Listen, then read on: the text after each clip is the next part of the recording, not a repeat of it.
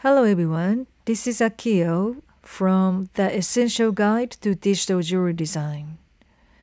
Today I'm going to show you this Harry Winston style 3-stone ring, the cushion cut 4-carat diamond in center, and tapered baguette side stones. So let's get started. I will start in a front viewport and create a circle. This is a finger hole. Center of circle is 0 and 17.35 millimeter diameter. This is a size 7 in US size. And then line command from top quad point of the circle, 1.4 millimeter. And then I have a cushion cut stone. This is 9.3 millimeter X and Y direction, which is a 4-carat diamond. So I'm going to move this one on the top of the 1.4 millimeter line. So move from 0 and going on the top of this 1.4 millimeter. Then go to the front viewport.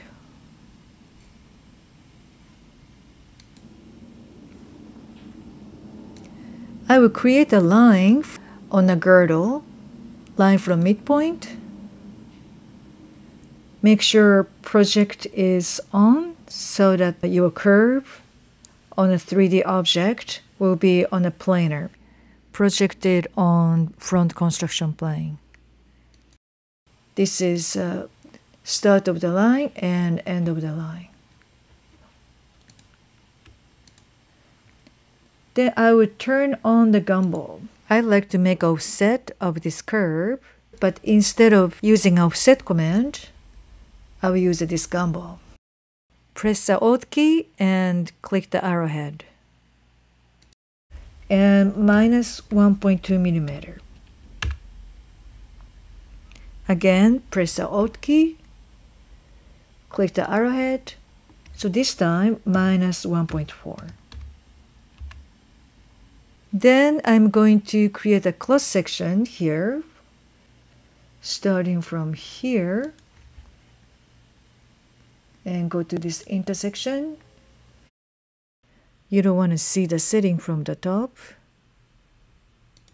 And this line from here, then delete both lines.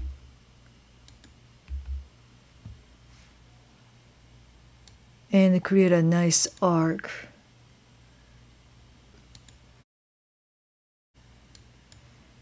Then join those curves. And the fillet corner, radius 0.15 millimeter. And then revolve command, surface tool, revolve. Revolve this. Start of revolve axis 0, enter. End of revolve axis, press enter to use C-plane Z axis direction, which is exactly what we're doing right now. Start angle 0 and revolution angle is 360. Good. Now I'm going to create a setting for this baguette. Right now, this baguette is 5.5 by 3 millimeter, but I would like to have this tapered. So Control Shift and select this right side of the stone, and I would like to scale with the gumball. So click this scale handle, and I will do 2 millimeter is a target, and slash, and a 3 millimeter. Then enter. Now it's scaled to 2 millimeter. Now I would delete this dimension, and I would like to create a setting. So I have a setting curve here at the girdle. I'm selecting this girdle curve, and I will bring it down and also make a copy of this. Again, press the Alt, Click minus 1.5 this time. Then surface tool, loft command. I will loft these two curves to create a setting.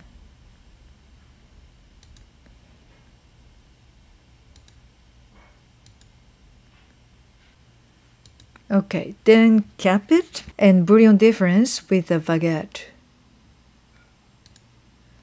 Boolean difference. This is a new in the Rhino 8. The setting, delete input to yes, delete cutter no. So cutter, this case is a stone, and this delete input is original. You can either keep up those or just you wanted to have a result. My case, I would delete input. So select the polysurface, subtract from, and subtract with. Okay. So I turn off the baguette. Extract the ISO curve. I need a different direction.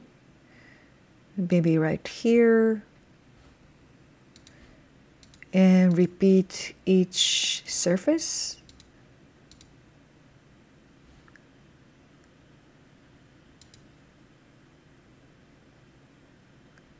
Click at the endpoint.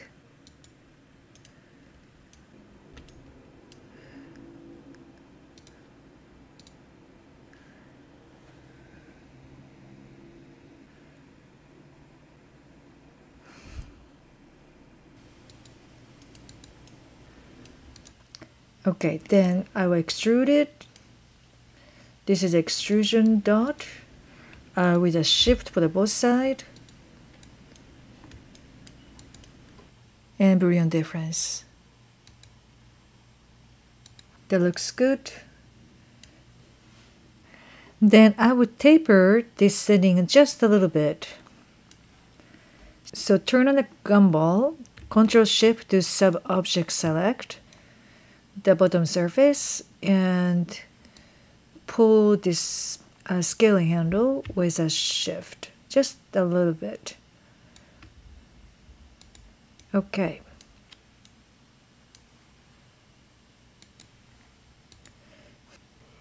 Then I will create the prongs to hold this side of the baguette. So line command, I will create a line from here straight a little bit like this.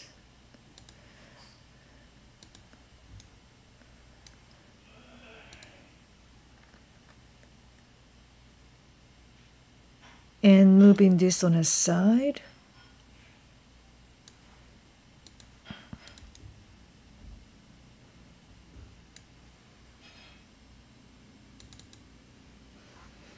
And then pipe command.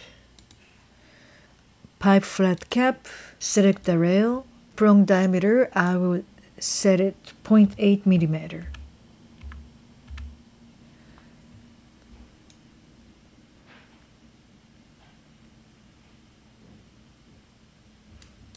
And then mirror to the other side of the x-axis. I have a shortcut, MV for the mirror vertical. Great. Okay, then I'm on a front viewport. I will group this first. I'm going to move this to right next to the setting and rotate it.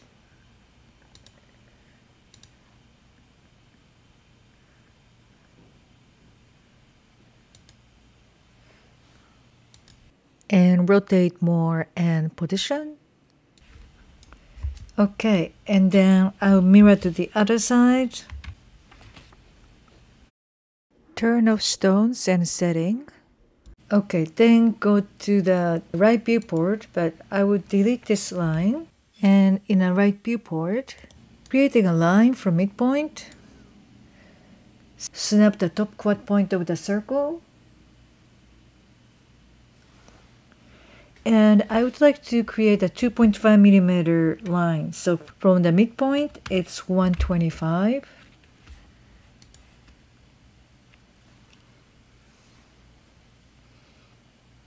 and create a rectangle rounded corner. So rectangle is 3 points with the rounded option.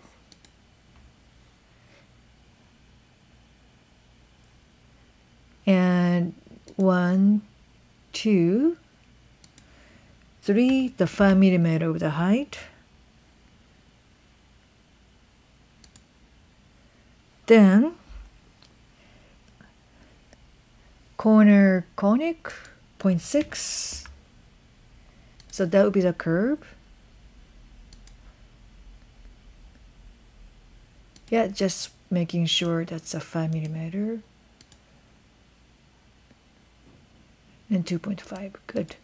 So I delete this line and then go to the front viewport, and then I will turn on the baguette and I will rotate this cross section to a little bit inside the stone so that the edge of the shank can hold the stone. So rotate command, center rotation 0, enter.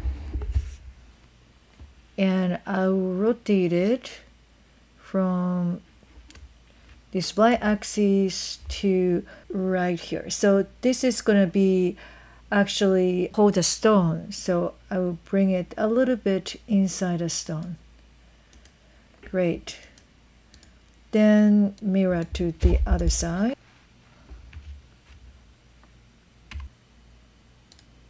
All right. And then cross section of the bottom. So line from midpoint, grab the bottom quad point. Width is 2 millimeters, so type 1 and enter. And the height of this cross section is 1.7 millimeter. Then I will draw an ellipse using ellipse diameter command. Start of first axis, end of the first axis, end of the second axis. Then trim. Delete the top part of the ellipse and join it. And the fillet corner. 0.2 millimeter. Alright, so I'm going to draw a curve. This is how the shank looks like from the front viewport.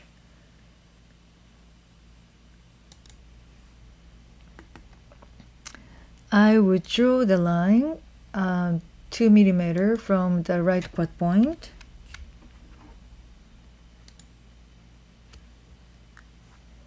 And then create an arc using start and directional start. I'm going to draw one side and mirror to the other side. So start and directional start command of the arc. Start and hold on shift. Go to X direction. And I will draw the curve using a control point curve. So something like this.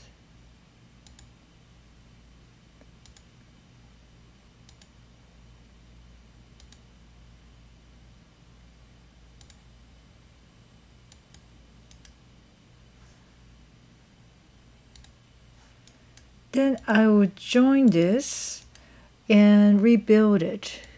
This rebuild is kind of important because otherwise this has a little kink here.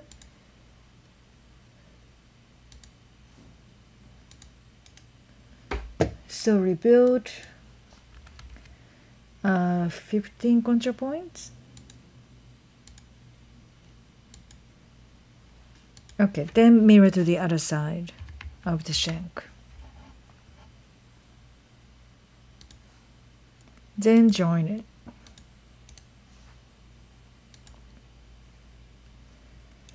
Now this is how it looks like on a perspective view. And let's do sweep to rail.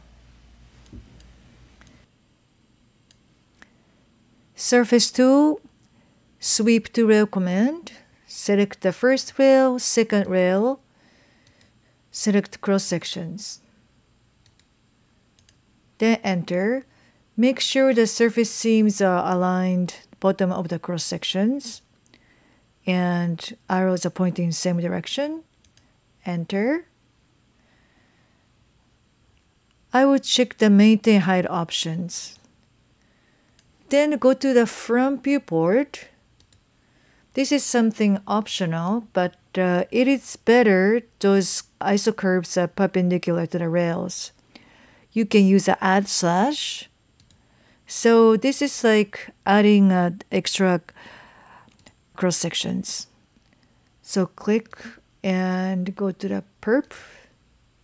See it more, the surface is tightens, more uniformed. Okay, the bottom looks good and okay.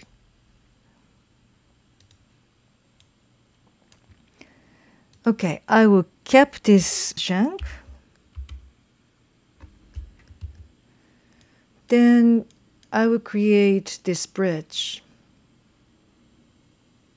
Turn off this ring.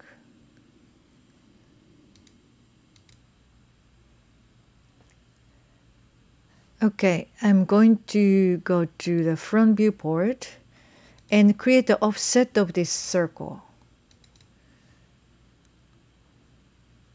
I will offset 0.65 millimeter.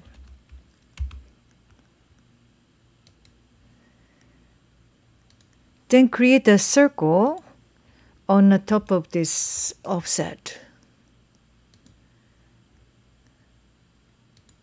Circle, center radius command. Click the quad point of the offset, diameter 4. Then we're going to create a donut here to hold a prong for the center stones. Curve tools. Curve from to view. I would like to make this circle, which is curved along this offset. So delete the original circle, delete the one on the bottom. Great. Okay.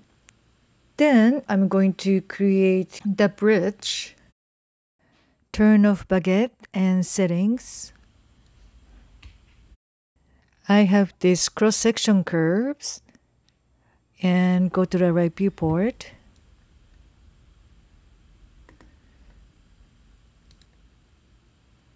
Make a line from the quad point.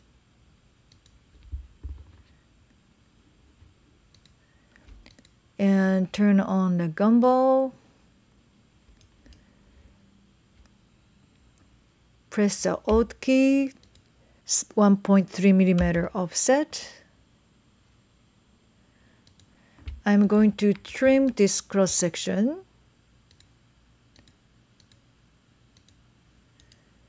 And join it.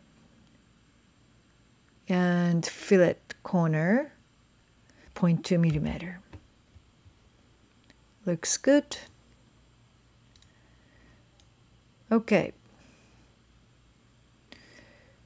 Now I'm going to rotate this one in front viewport. Rotate from the y-axis, and so this bridge will be a little bit inside the shank. And I will mirror this one to the other side of the y-axis.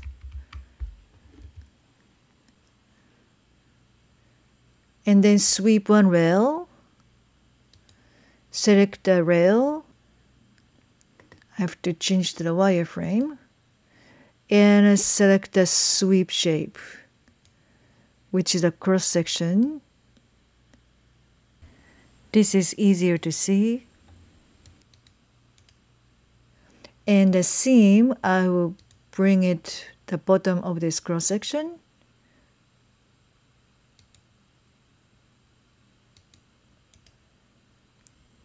this is a ring layer. And okay.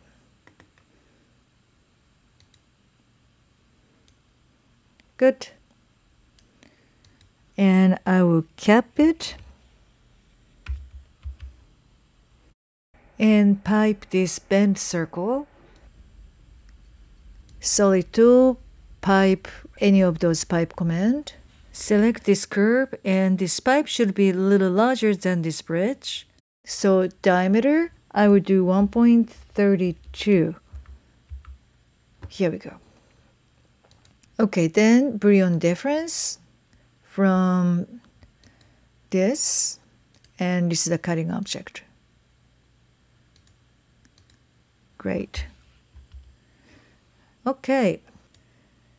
So now I will bring back the side stone, center stone, and setting, and I'm going to create double prong to hold the center stone. I drew this curve for the double prong and make sure the project is on. So now I'm going to create the sweep shape for this curve. So I will create a circles around this curve. I will start from the bottom, 1.2 millimeter diameter. And next one is somewhere around here, 0.7 millimeter. Tip is 0.4 millimeter. Okay. Sweep 1, select the rail, select sweep shapes, enter. Okay. Okay. Then I will cap this one, cap, and then fillet edge, fillet about 0.2 millimeter radius. Looks good. Okay, I'm going to fillet these prongs too. So I wanted to taper a little bit up here. So, but I will scale the top with a gumball, but this gumball alignment is to the word. So you have to change it to align to this surface. So there is a menu bar here, and I will change it to the alignment to the align to the object. Okay, sweet. So here I would scale it a little bit. So when I scale, the other side scaled as well because of the history.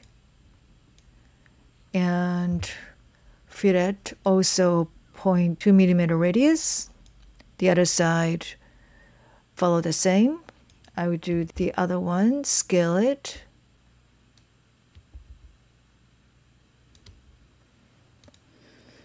And a fillet.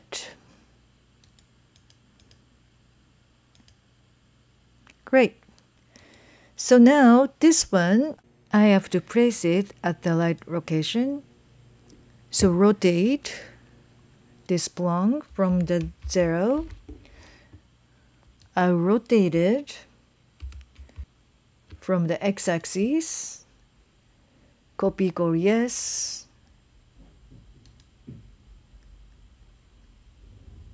That looks good. I will select those two prongs and MH to mirror to the other side of y-axis, and select them to mirror to the other side of the x-axis.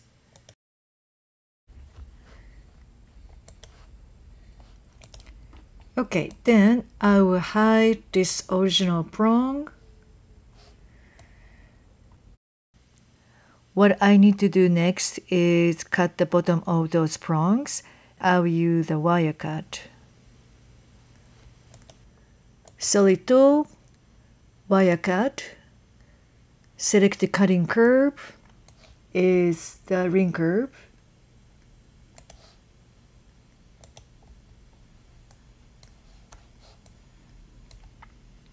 and select the object to cut. I right-click the prong layer and select object, enter, and here we go. And then I will select the bottom of the prongs and fillet a little bit, probably 0.2. Okay, here we go.